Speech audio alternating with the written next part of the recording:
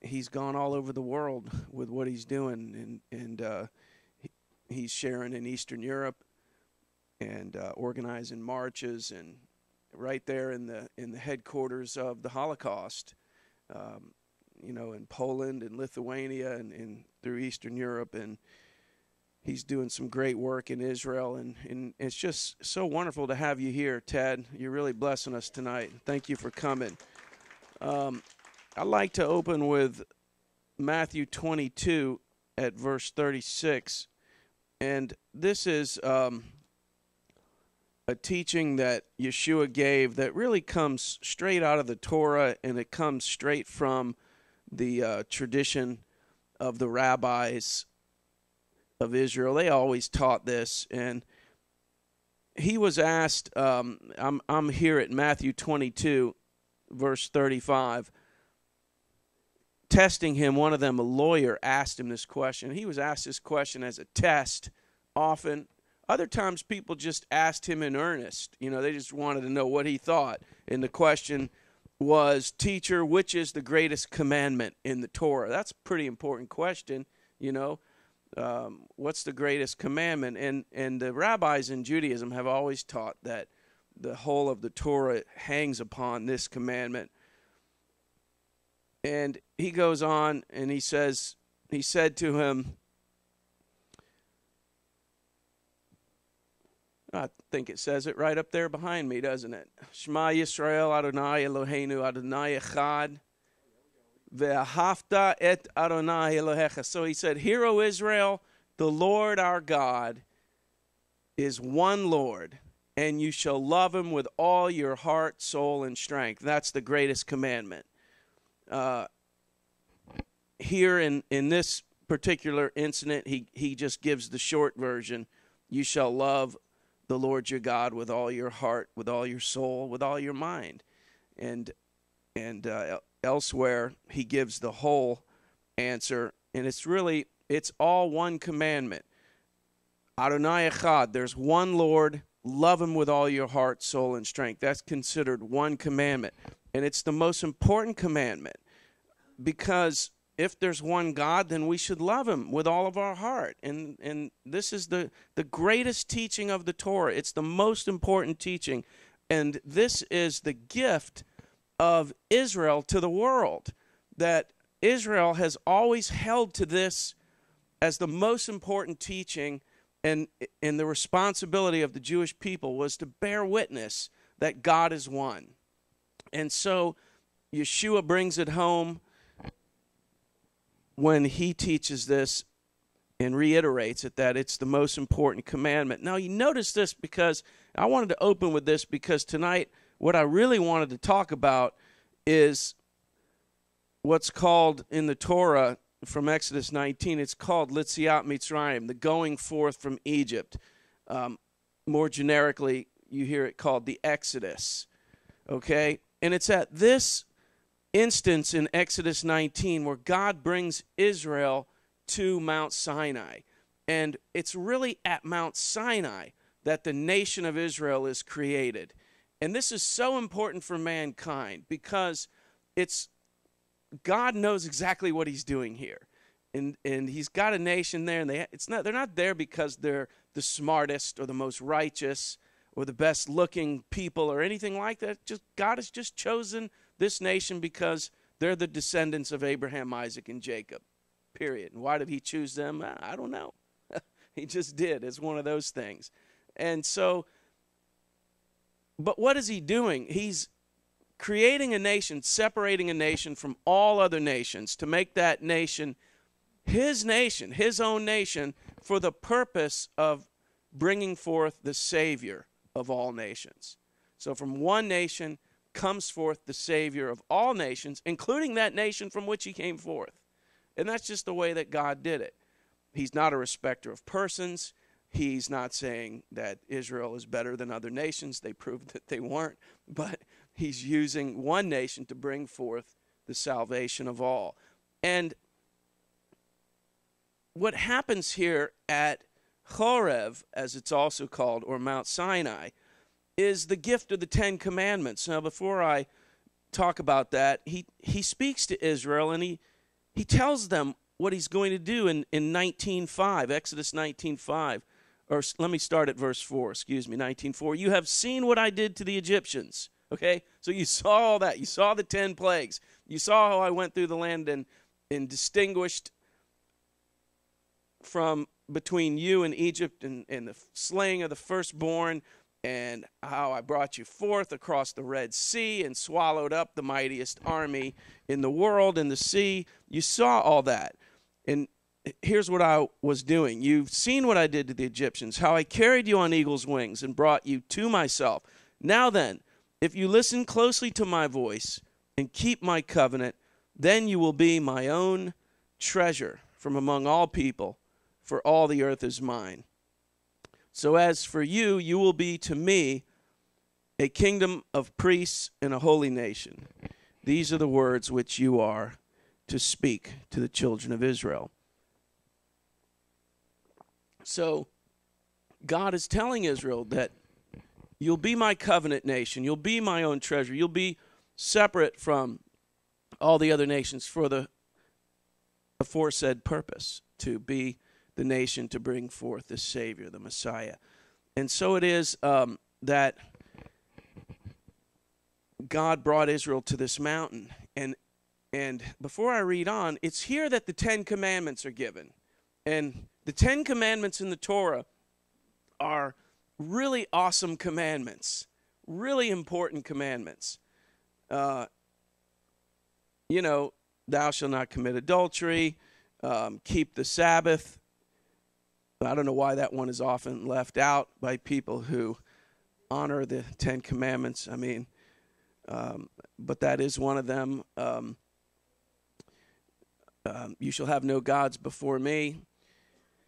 But you notice that as great as the 10 Commandments are, and as they seem to be set apart here in some way from all the other, there's as many as 613, the greatest commandment, which was the one commandment that was always thought of and always taught as the most important commandment, the one which Yeshua himself drove the point home and said that it was the greatest commandment. God is one. There's one Lord. Love him with all your heart, soul, and strength. Is not one of the 10 Commandments. So if the 10 Commandments are so special in terms of being distinct from all other commandments, why isn't the most important one mentioned there? Not only that, but the second most important that the rabbis of old always taught and Yeshua taught also is like the first. Love your neighbor as yourself, the idea being we're all created in the image of God. So if we love God, we should love one another as well. Not one of the 10. And so I can't explain to you why God in his infinite wisdom decided to leave those 2 out. But I can tell you, I think that I can tell you the fact that they're not part of the 10 tells us something about the 10 Commandments that we would otherwise miss if those 2 were included. And here's what it is. What happened at Mount Sinai, let's look at it. God tells them that he's about to come to them. You see in verse 9, I'm about to come to you in a thick cloud so that the people will hear when I speak with you and believe you forever. So God is about to reveal himself to the nation of Israel. Nothing like this has ever been done. Nothing like this since before this time or after this time has ever been done. An entire nation witnessing the glory of God. Various individuals, yes, but an entire nation brought together to bear witness to the Shekinah, to the glory of God. No, nothing like that has ever happened. And then the way it happened, you go down to verse 16. There was thundering and lightning and a thick cloud on the mountain, and the blast of an exceedingly loud shofar. All the people in the camp trembled. So there's thunder, there's lightning. On the mountain, there's this sound.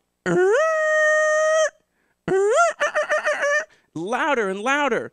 And the people are terrified at this sight and this sound. All the people trembled. Moses, that's one of the songs Ted did tonight. Tremble, O earth, at the presence of the Lord. I don't know about you, but I'm looking forward to the Lord coming back. But it is going to be a terrible sight. You know, when the heavens open up and there's a sign of the Son of Man riding upon a white horse with all the chariots of the angels surrounding him and coming with the blast of the archangel's shofar, and all the world will see. You won't even have to flip on CNN. You won't have to flip on MSNBC to watch. You'll be able to go right outside, look up in the sky, anywhere on planet Earth, and see the coming of the Son of Man, as he referred to it, coming riding on a white horse, the Son of God, to take David's throne in Jerusalem. All the world will see it. Like it or not. Believe it or not. Oh, you didn't believe? Well, you believe now? Still some folks will, I don't know, maybe they'll say he's the Antichrist. That's what I think, but we'll see. Some folks just won't, they're so dug in, they just won't give an inch. But anyway, this incident was unlike anything else in history that has ever happened, and all the people trembled. Moses brought the people out of the camp to meet God. They stood at the lower part of the mountain. The entire Mount Sinai was on smoke because Adonai had descended upon it in fire. And so it was in this context wherein this tremendous revelation came down from heaven in the sight of the whole nation of Israel that the 10 Commandments are given. And so you see that it's not the commandments themselves, but, and I should add also that when God gave these commandments, he spoke in the hearing of the whole nation. Each and every one of the 10 Commandments, Israel heard them with their own ears. They heard the voice of the living God coming out of a dark cloud. They saw his glory with their eyes. They heard his voice with their ears. God made Israel witnesses. Witnesses. Witnesses of what? Witnesses that he's God. Not only had they seen the miracles and the supernatural acts, the outstretched arm and the strong hand of the Lord in Egypt, and in bringing them forth across the Red Sea, not only had they seen that, but they saw the glory, they heard the voice of God. And after they heard 10 commandments spoken, they didn't want any more. They said, Moses, you go up. You go talk to the Lord, because we don't want to hear anything else. And that was it. From that time forward, after those 10, from that time forward, the Lord would give the commandments to Moses, and he'd write them down, on a scroll, and he'd come down the mountain, and then he'd say, here, this is what God said. And so it was what God said. He wrote it down, but they didn't hear it the way that they did with those 10. And so what is distinct about the Aseret Devarim, the 10 Commandments, is that these 10 Commandments made Israel what Israel is, which is witnesses. Witnesses in the earth. They witnessed the voice of God, and they witnessed the glory of God in a way that no other nation ever has. And this is the true calling. This is the true purpose of Israel. Now, when we get to the latter days, which is where we are right now, this purpose is still relevant and still applicable. It's just that in the new covenant, the Jews were the nation that witnessed the Son of God walking the earth, healing the sick, raising the dead. The Jews were the ones who heard him say, Lazarus come forth, and they saw a man raised from the dead after he was 4 days gone. And he comes out all wrapped like a mummy. I don't know how he even walked out of that thing. But it was the Jews that witnessed these things and saw these things and then wrote them down and carried the testimony to the rest of the world. And you see, just like from the Exodus forward, from the going forth from Egypt and from Sinai forward, the people of Israel, over hundreds and hundreds of years, by the time you get to Yeshua's time, they lost the vision. Slowly but surely, and there were times, up times and down times, up and down, good kings, bad kings. By the time you get to Yeshua, the revelation of God, the revelation knowledge of the one God that came to the people that witnessed it was diminished. It was greatly diminished. And the only way to bring it back was for the Messiah to come. And you see that the mission of Messiah is to bring the revelatory knowledge of God, to bring people back into the revelation of knowing God, knowing the one God. And it was Peter that saw this first when Yeshua said, "Who do men say that I am?"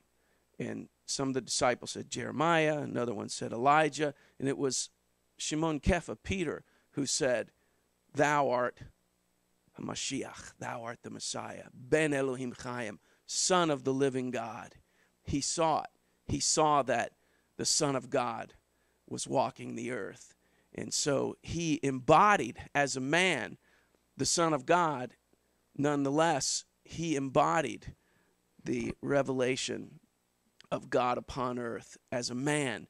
Israel saw the glory of God on a mountain. The Jews in Yeshua's time witnessed him as a man. And so they witnessed the great works that he did. And now, after hundreds and hundreds of years, after the Jews brought that knowledge, they brought that testimony to the Gentile world, and there were signs and wonders and miracles and the outpouring of the Spirit, and thousands, hundreds of thousands, maybe even millions of people got saved and reborn in the Spirit and walked away from paganism in the Roman temples and so forth, and gave their lives to the God of Israel. The glory of God fell all over Europe and all over what they used to call Asia Minor, Turkey and Greece, and what today is Syria. But after hundreds and hundreds of years, just like what happened to Israel of old, there's been ups and downs, good times and bad times, but I want to tell you that we're not in an apostolic era. We're not seeing today what went on in the day of the apostles. I know there are things happening in the earth, and I don't know everything that's going on out there, but we're waiting for the time to return immediately before the Lord comes back. After those days, I will pour out my Spirit upon all flesh. Your sons and your daughters shall prophesy. The old men will dream dreams. The young men will see visions. The only thing that will distinguish us, the baby boom generation, and I'm the Generation X, and you all that are the millennial, is that we're just a little more experienced than you. But when God pours out his Spirit on all flesh, y'all will be prophesying things and seeing things in the Spirit that are astounding to your parents and your teachers, and then they'll be seeing things, and the whole earth will be filled with the glory of God like the waters cover the sea. But you see that the revelation has to come back to Israel. This is the final link in the chain, and this is happening. It's just the beginning of it. The Messianic Jews are being raised up in the earth for that purpose. Messianic Judaism is Jew and Gentile together in Messiah, one in Messiah. But you don't have it without the Jews. We've had a Gentile body for a long time. now God is bringing the Jew and the Gentile together by saving the Jews so that together we can usher in and welcome Messiah Yeshua when he comes back. I get so blessed by serving the Lord with my Gentile brothers, with friends like you, Ted, and just, we're from such different backgrounds, and God has blessed me to do things for him with you, and it's just, it's awesome. Yeah. And it's just one example, and that's a big one in my life, and just this is just the beginning of it. And that's what Messianic Judaism is that God is preparing the end time body to be witnesses in the earth again, to be witnesses, to know and to have the revelation of God. I'm not talking about head knowledge. You see, it's not about doctrine. Doctrine is good. Don't get me wrong. I'm not against doctrine is good. But that's not what Israel got at Mount Sinai. They got revelation, Shekinah, fire, thunder, the sound of the shofar, and the voice of God. I can't imitate that. Moses. The voice of God. They heard the voice of God. They saw. And I can tell you this, in Judaism, we grew up celebrating Litziat Mitzrayim, the going forth from Egypt. All of our liturgy celebrated the going forth from Egypt. And even in the Torah from that time forward, the Lord Adonai begins to identify himself. I am the Lord your God who brought you forth out of the land of Egypt. I am the Lord. So he starts to identify himself as the one who brought you up out of the land of Egypt. I'm the one who did that. I'm the one God. I'm the only God. All these gods of Egypt, nothing.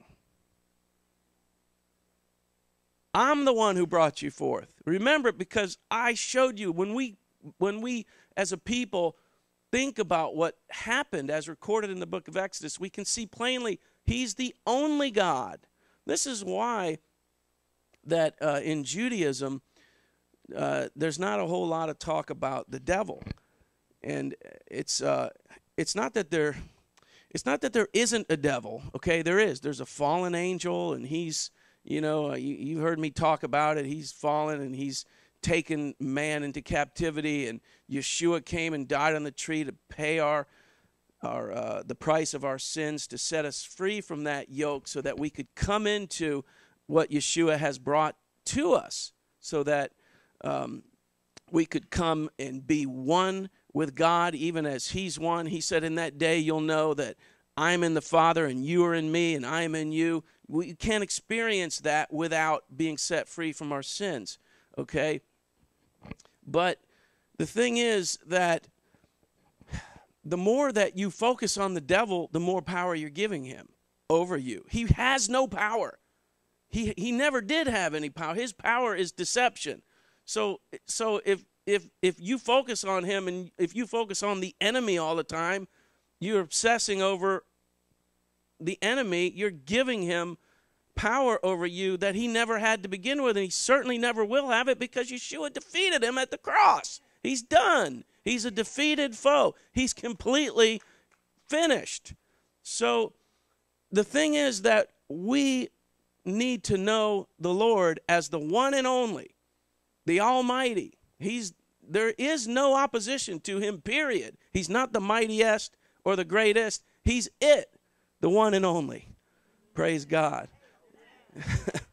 And when we come to know him like that, then we start to see problems the way that Israelis don't talk about problems. They say this is problematic. But have you heard that? Am I true? I hear a lot of Israelis say this is problematic, but they won't say this is a problem.